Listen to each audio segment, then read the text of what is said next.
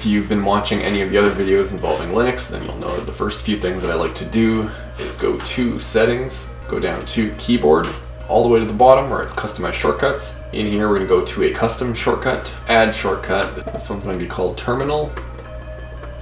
The command for this is gnome-terminal, and then for the shortcut, Control-Alt-T.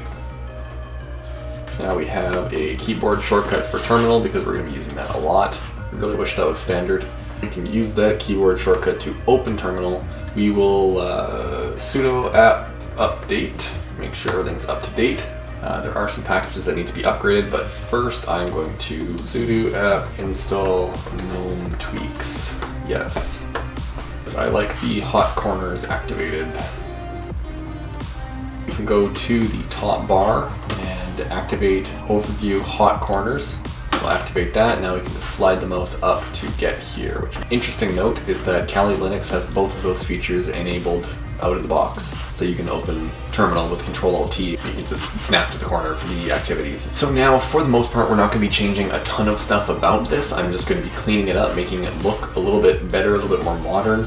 Not to say that this isn't modern at all. We're just going for a more minimalist look, something with cooler tones to it. I'm pretty much done in here, so we can just exit. So now this laptop specifically, for some reason, it automatically assigns this lower screen down here to the right side. So for that, we're just going to go to Settings again, go to Screen Display right here, and then we're just going to drag this over. So now we have the upper display here. This is 1080 at 300 Hertz refresh rate, and then the lower one here is 4K at 60 Hertz, and we're going to scale that one to 200%, but we need to put fractional scaling on, so that way the main display can be 100% and the secondary display can be 200%. So now that that's all good, everything's good there, change it to 300. Perfect, now we can apply, keep these changes, and everything's good. If we ever wanted to just take a window and move it down, right there, perfect. Now let's just install OBS so you guys don't have to look at this camera anymore. So we have to install FFmpeg, so we're just gonna copy that real quick, open terminal, paste that in there. Now we have to add this repository, so we're going to copy that. We'll just finish this up. Paste this repository in there so we can add that. And then lastly, we will install OBS. Paste that in there. Install OBS. Yes. So now we can get out of this. Get out of this. Okay, everything there is done. It is 4:20 in the morning, so let's try and get this done in somewhat of a timely manner because I am tired and I still have 3 other videos that I need to record. So that's probably not going to happen. So now if we go to Tweaks, make this look a little better, under Appearance, in here we have the applications, cursors, icons, shell, and sound, but you'll notice that shell has this little exclamation point on it. So we can't actually change the shell. So what we need to do is we need to activate user themes. So we're just going to open Firefox, we're just going to go to GNOME Shell Extensions, and the first one here, user themes. We're going to install the extension for Firefox. Continue, add, got it. Perfect. Refresh. Good. Now we can just hit this toggle to turn this on. Install. Excellent. Now I'm going to close this. I'm going to reopen it. And go to Appearance. Now here we can actually select different shell themes, which will end up coming in handy. Now we have to install these. So to do that, now we're going to open another terminal. And then in here we're going to do sudo and then type in Nautilus, Nautilus. And password for that, that's going to open a file explorer, which you can see right here, and that's going to be in root access. So we can go to other locations, computer. Now we can go down to, actually I'm going to snap this here, and I'm going to open another non-root one. All of the files that I'm going to be including here, all of these will be linked in the description, so you can get all of these if you want to replicate this. So now in this root one here, we've clicked computer, we're going to go to user, and then go to share. Now in here, we're going to find icons. So we can just scroll down until we find icons, or you can literally just type by going to the search. Now in this icons folder here, we're going to be unzipping all of these icons here. I'm just going to drag these ones out. Cursors also goes in the icons folder. So now we have gray, dark, regular gray, and then the cursor. So we're going to take all of these and we're just going to drag them into this folder here with root access. You cannot extract from one of these to the root access folder, which is why I did it to here first and then over. And now we're just going to go back. We're going to go to themes, which is right here. And in the themes folder, we're going to be doing Nord Arc, as well as Nordic Darker Standard buttons, because we don't need Apple buttons. So we can take both of those folders now and drag those over. Excellent. Now we can close this, close this, close this. We're done there. We can go to Tweaks. Now this is where we're going to apply everything. So we're going to be going to Appearance for the Application section here where it says Pop Dark. We're going to change that to Nordic Darker Standard buttons. This one. As for the cursor, we're going to use the faded original cursor. The regular cursor here is the same. It changes the loading one. We're going to change the folders, which I will pull up here so you can see the comparison. So now as for the icons, we can go to the gray ones. 2 packages were included, but for some reason this one only has system icons. This one here, where it doesn't say dark, this has all of the icons. So if we have the dock right here, you can see Firefox, the folder, and everything. So if we change that now, you can see all of these icons have just changed. These are a lot more flat now. Like flat theme. For some reason the files icon is actually missing. And terminal. Actually the only thing that did change was Firefox. Okay, so I might have to re-download this pack. It may be corrupted. Normally this looks a lot different. It's supposed to change all of these, but for some reason only Firefox changed. We'll skip that for now. So for the shell, I'm going to do the Nord Arc theme.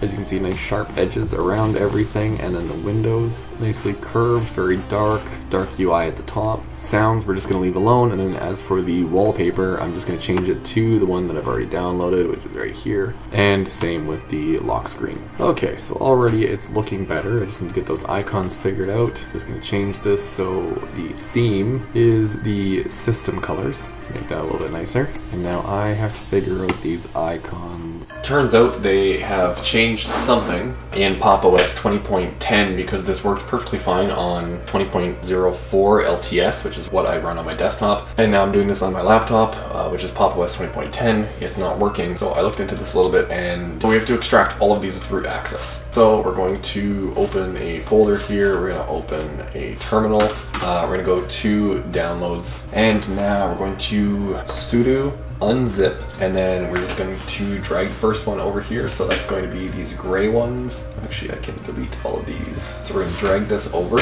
and then we're going to put a -d space /share/icons.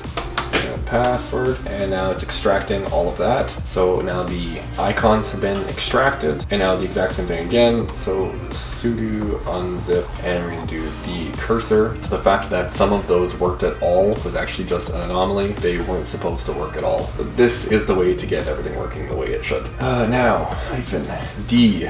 Okay, so now that is extracted into the icons folder as well. Now we can repeat again, sudo unzip, and we're going to do this theme here, d user share themes. Exact same thing again for the last one here, which is sudo unzip, drag that over, d user share themes. What? Oh, that's a tar ball. Okay, so this one is a tar file. So we actually have to do sudo tar-xzdf, and now we can take the file here and -c, and then the directory, which is going to be usr share themes. What do you mean it's not a gzip format?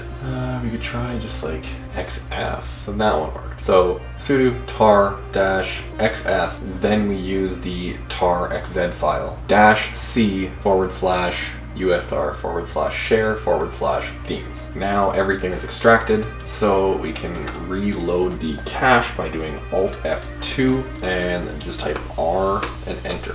Now it's reloaded, so we can do tweaks, appearance, application. We can do the Nordic darker standard buttons, cursor, faded ones, icons, the gray ones. Shell is going to be the Nord Arc theme, and the sounds are going to be left alone. Wallpaper's fine, and now we can see that the icons did set properly.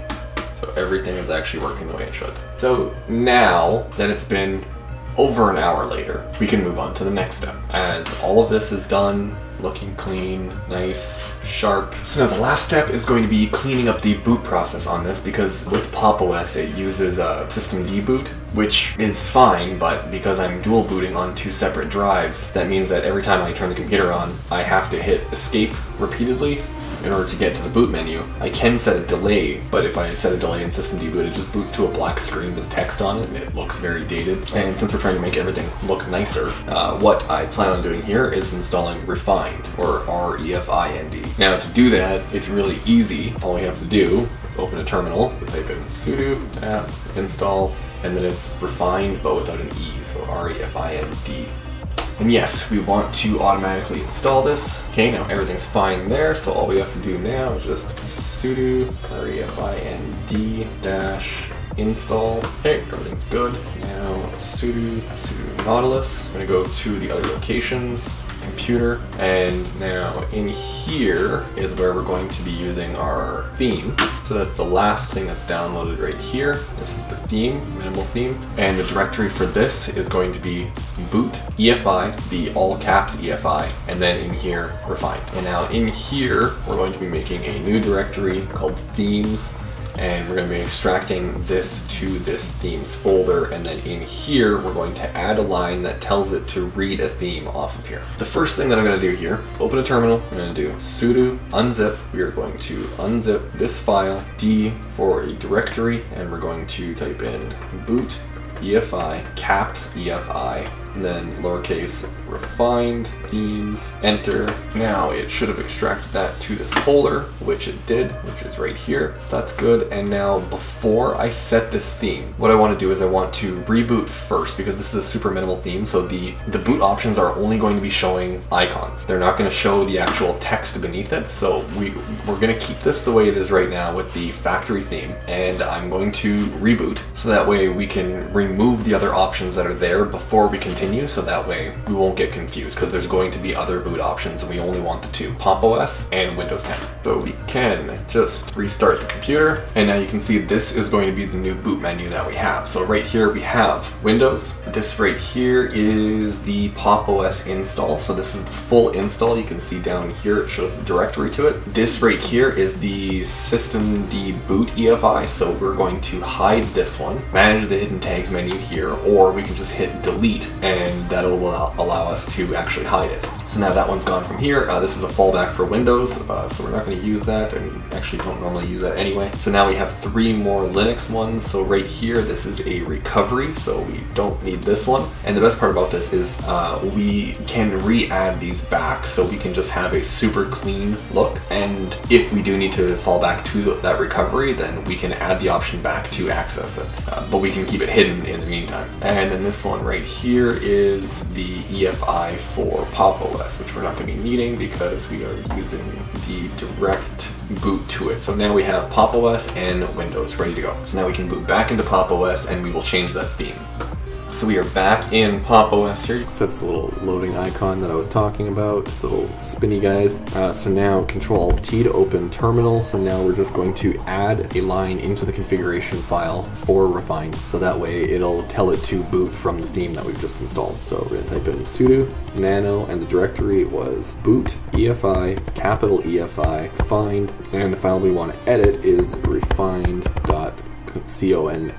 for configuration file. Now in here we're just going to scroll all the way to the very bottom, and we're just going to add a line that says include themes / and now we need the name of the folder that we used, which is this folder here. So we're just going to copy that name real quick and paste, Control-Shift-V, so that's the name of the folder, / theme.conf. Now Control-X to exit, Y for yes, and then enter. And now we can just reboot and the theme should be applied.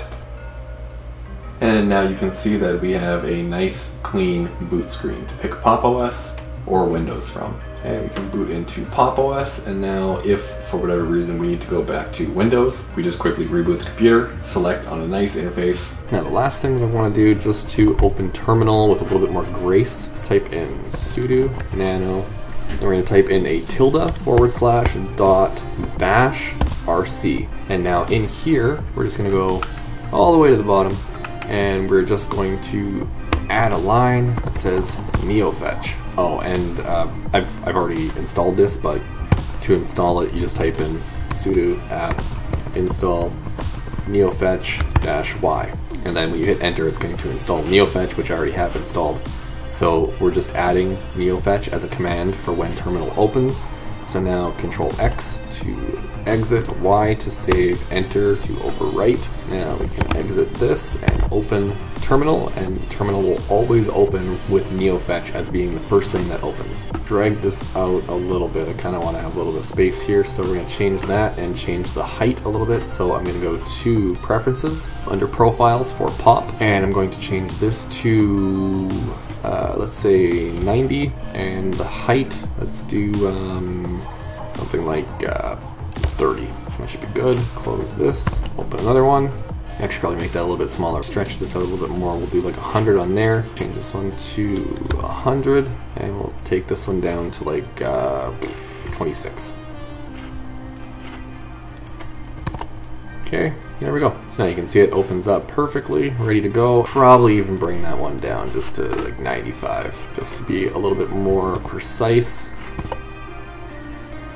Beautiful. Anyway, that's basically that. This is how I set up a fairly simple minimalist Linux setup, and dual booting Linux and Windows using rEFInd as the bootloader, as well as taking all the extra options out of rEFInd. So hopefully you found something useful out of this. Like the video if you liked it, dislike it if you didn't like it. Leave some comments down below on some other stuff that I could try, different icon packs, themes. Subscribe to the channel if you haven't already, or don't do any of it. I'm not telling you what to do.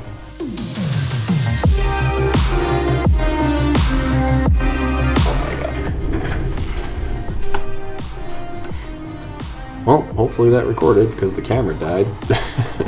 Well, I mean, that was 2 hours of recording to make this video. I really don't want to do this again.